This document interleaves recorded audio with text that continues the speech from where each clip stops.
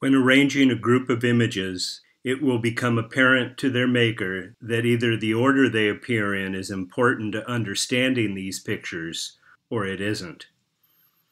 A sequence, by definition, has a specific order. It has a start and an end. As such, a sequence has a transition of idea from start to finish. For example, in a sequence of 3 pictures, the first will relate to the second, and the second will relate to the third, but without the second image, the first may not directly relate to the third. Conversely, a series consists of related parts whose resonance helps build their meaning, but these images need not be seen in a specific order.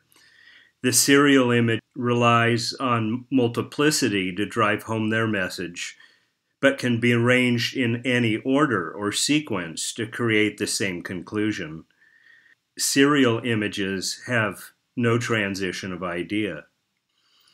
In the art world and in art criticism, series and sequence, serial and sequential, are often used interchangeably, but they have different meanings. This is a dictionary definition of both. Serial, of, related to, consisting or arranged in a series. So it's a group of images. Sequence, a following of one thing after another, succession. An order of succession, arrangement. A related continuous series, the act of following. In those dictionary definitions, a sequence implies a specific order, generally a start, a middle, and an end, where in serial the images can be seen in any order and make the same sense. A sequence, if not followed in order, would make little or less sense.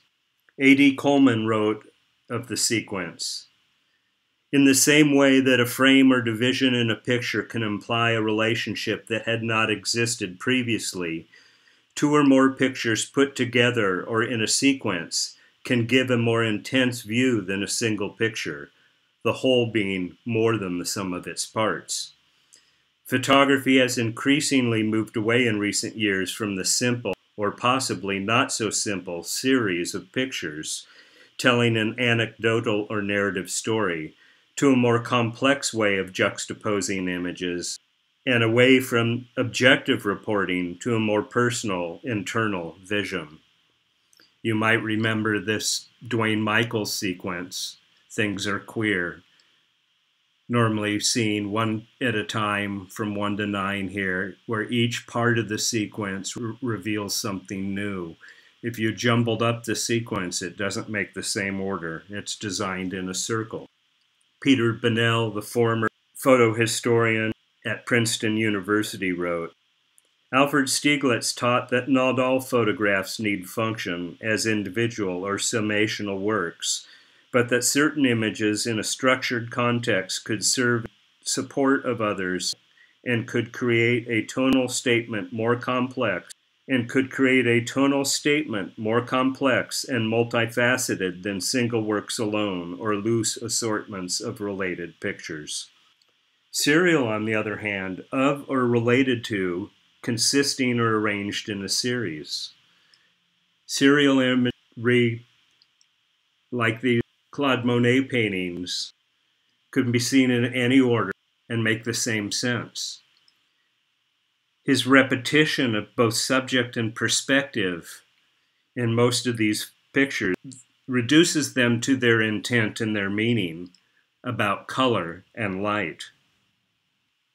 A sequence is a series, but a series, as in these, do not need to be sequential. Andy Warhol's comment, and pop art in general, sometimes mocked order and homogeneity. I'm not a German photography expert or a German historian or have anything other than a foreign view of German life and culture. I'm not an expert in German psychology, and I'm not a psychologist. But an observation is that there's a propensity for German photographers, some of the biggest names in German photography of the 20th century, to work in a serial mode. Let me make my case by showing you some of these photographers. August Sanders started his greatest photographic project somewhere around 1910. His aim was to produce a catalog of the representative types of people living in German society. In that, they're time and place specific. Most of these photographs are from the late 20s and the 30s in Germany. His first book, in 1929, A Face of Our Time, had Sander described as, quote, the most important German portrait photographer of the early 20th century. That was essentially folded into his grander project, People of the 20th Century, is the modern translation. This was Sanders' monumental, lifelong photographic project to document the people of his native Germany, stating, "We know that people are formed by the light and air, but their inherited traits and their actions. We can tell from appearance the work someone does or does not do. We can read in his face whether he is happy or troubled." His portraits of both individuals and small groups of people often show them in their working clothes and sometimes in their work environments. They're captioned by occupation, not by the person's name. School teacher, musician, student, farmer, peasant, banker, unemployed man, or sometimes by their relationships, sons, widower, twins. Cumulatively, their intent is to provide this portrait of the German society. Sanders' simple and straightforward approach allows us to study the subject individually as well as within the context of the whole project.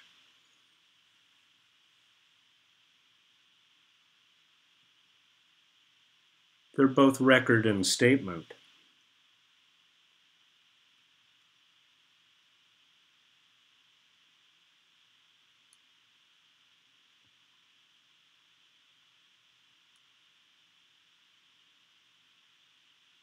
While Nazi ideology stressed Aryan purity, Sanders' work showed the German nation to be cosmopolitan and extremely varied, with few examples that fit their model. Perhaps this is why they burnt Sanders' work when they encountered it. Although ultimately the Nazis did ban his portraits in the 1930s because the subjects did not adhere to the Aryan ideal, Sander continued to make photographs. But after 1934, his work turned largely to nature and architectural studies.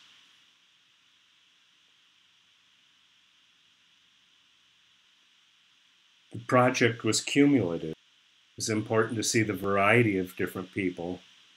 We could have seen these in any order, and they'd make the same sense. In this case, these works are time and place specific.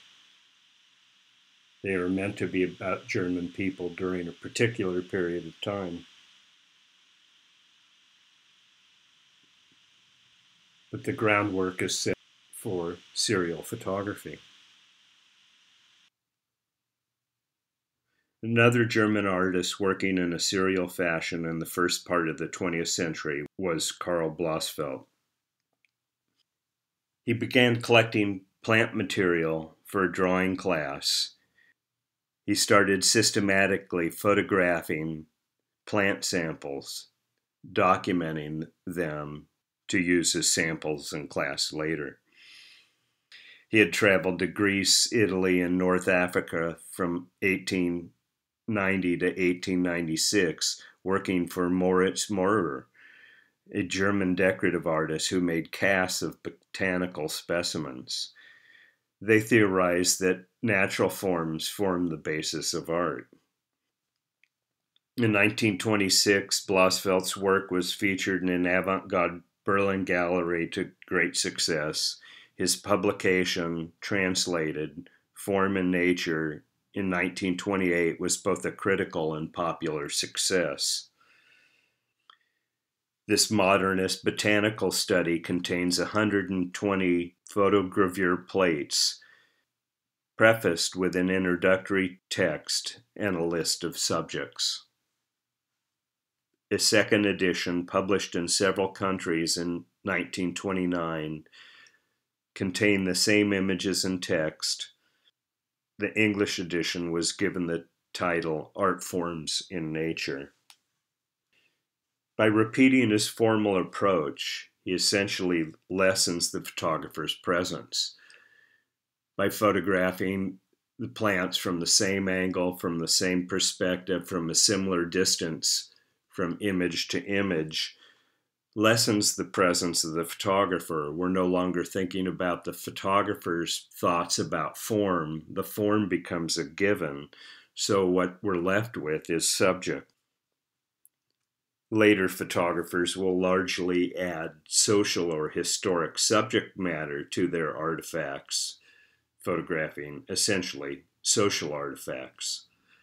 The book Form in Nature was included in the Book of Books, 101 seminal photo books of the 20th century. Bernd and Hilla Becher were a photographic team and a married couple. They met at the Dusseldorf Academy. They began collaborating together in 1959 after meeting in 1957. Bernd originally studied painting and then typography. Hilla had training as a commercial photographer. After 2 years of collaboration, they married. They had their first gallery exhibition in 1963. The Bechers called the subjects of their photographs anonymous sculptures, and they produced a successful photo book of that same title. The book Anonymous Sculptures was published in 1970 and is their most well-known body of work. The title is a nod to Marcel Duchamp's Ready-Mades and indicates that the Bechers referred to the industrial buildings essentially as found objects. Their work was brought to international acclaim in 1975 with their inclusion in George Eastman House's exhibition and catalog, New Topographics. They first collaborated on photographing, documenting the disappearing German industrial architecture.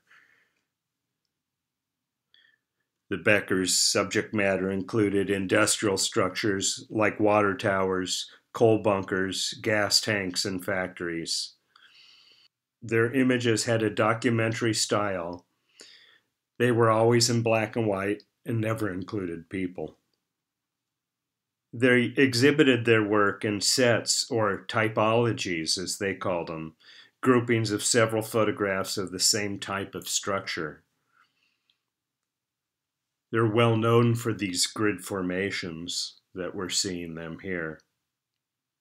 Many of these are installation shots from galleries. Hilla said, "By placing several cooling towers side by side, something happened. Something like tonal music. You don't see what makes the objects different until you bring them together. So subtle are their differences." Michael Collins, in his piece The Long Look, wrote, "They are lines on the face of the world. The photographs are portraits of history, and when the structures have been demolished and grassed over as though they were never there, the pictures remain." In 1990, they received an award at the Venice Biennale, not for photography, but sculpture, due to their ability to illustrate the sculptural properties of architecture. They said, "We photograph water towers and furnaces because they are honest, they are functional, and they reflect what they do. That is what we liked."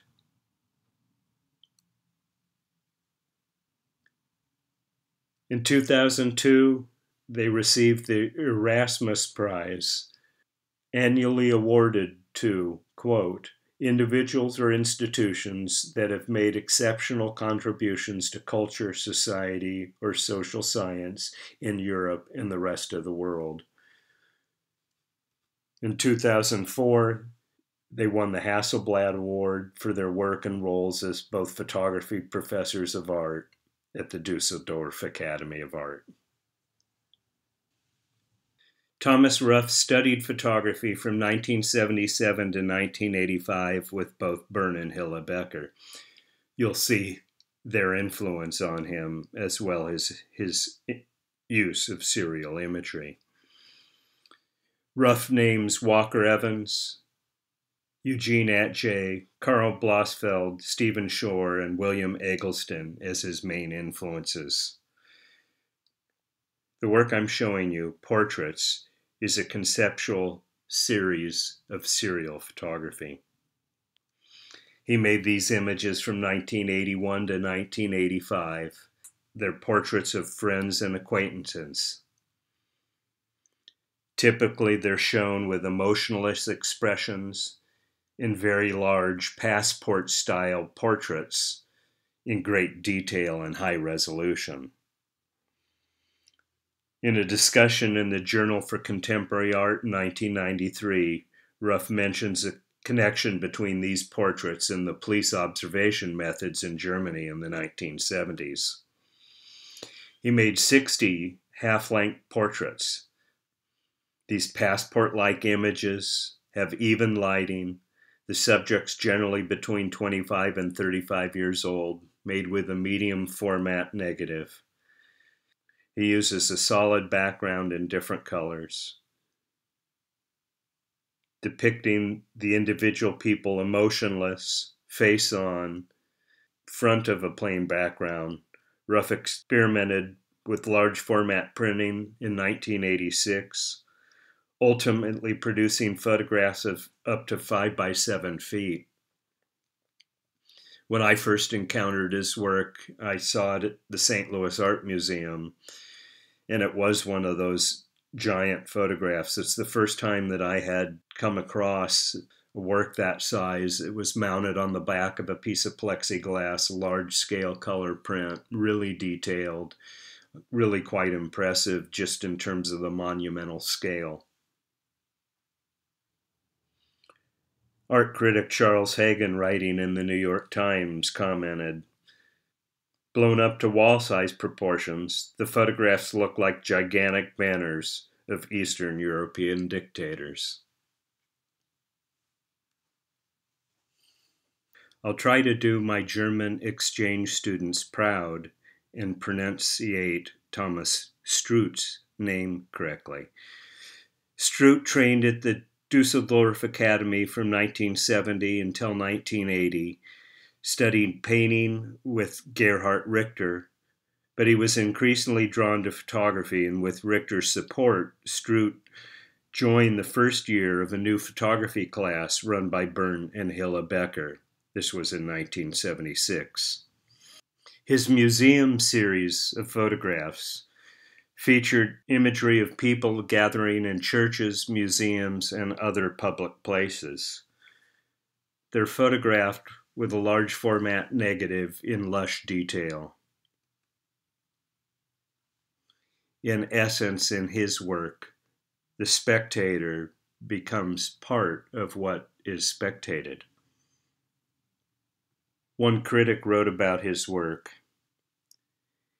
his inquiry of the relationships between men, time, and history, Thomas Struth has produced a notable set of photographs taken inside churches and museums. For the first time, the artist works in large format color. These places of conservation and memory constitute a fascinating testimony to our contemporary relation to works of art. Although none of them is particularly similar, church and museum photographs present a common composition. Typically in the background they are huge or famous paintings and majestic architecture, while the foreground is often occupied by people admiring the background's pieces of art. People may sometimes be blurred or moving because of the time required to take the photograph. This reinforces the power and permanence of the artworks compared to the brevity of the visitor's presence in the museum, but also on Earth. Andreas Gursky is a photographer and professor at the Dusseldorf Academy of Art in Germany. He shares a studio with Thomas Ruff and others. From 1981 to 1987, he studied at the Dusseldorf Academy and was taught by Bernd and Hilla Becher. Gursky demonstrates a similar methodical approach in his own large-scale serial photography. His other notable influences were the British landscape photographer John Davies, who made high-detailed, high-vantage point images, and American photographer Joel Sternfeld. Gursky first exhibited his work in Germany in 1985, his first solo show in 1988. Gursky's first one-person museum exhibition in the United States opened at the Milwaukee Art Museum in 1998, and his work was the subject of a retrospective organized by the Museum of Modern Art in New York in 2001. His work has been seen internationally, including at the Venice Biennale in 1990 and 2004, and the Biennial of Sydney in 1996 and 2000. This photograph, 99 cents, taken in 1999, was taken at a 99-cent store on Sunset Boulevard in Los Angeles. Of it, one critic said, quote, "Neatly labeled packets are transformed into fields of color, generated by endless array of identical products, reflecting off the shiny ceiling." This photograph one time set the world record for the most money spent on a single photograph. I don't keep track of those things, but it was something like $2.1 million. That's been eclipsed several times since, and indeed, it's no longer even the most expensive Andreas Gursky photograph. Before the 1990s, Gursky did not digitally manipulate his images, but in the years since, he's been frank about his reliance on computers both to edit and at times enhance his pictures, sometimes creating spaces larger than the actual subjects. Like some other of the recent German photographers, the scale of his prints is quite big. Thought I'd give you that installation view here to get a sense of the size. And the size matters. They have a presence on the wall, and they're extremely detailed. You can still get up close and look at minute details. Writing in the New Yorker magazine, one critic called these pictures vast, splashy, entertaining, and literally unbelievable. In the same publication, another critic described Gursky as one of the two, quote, masters of the Dusseldorf school.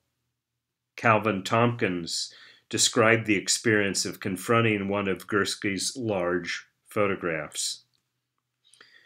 The first time I saw photographs of Andreas Gursky, I had the disorienting sensation that something was happening to me, I suppose, although it felt more generalized than that. Gursky's huge panoramic color prints, some of them up to 6 feet high by 10 feet long, had the presence, the formal power, and in several cases the majestic aura of 19th century landscape paintings, without losing any of their meticulously detailed immediacy as photographs. The subject matter was the contemporary world seen dispassionately and from a distance. New York's Museum of Modern Art called the artist's work, quote, a sophisticated art of embellished observation.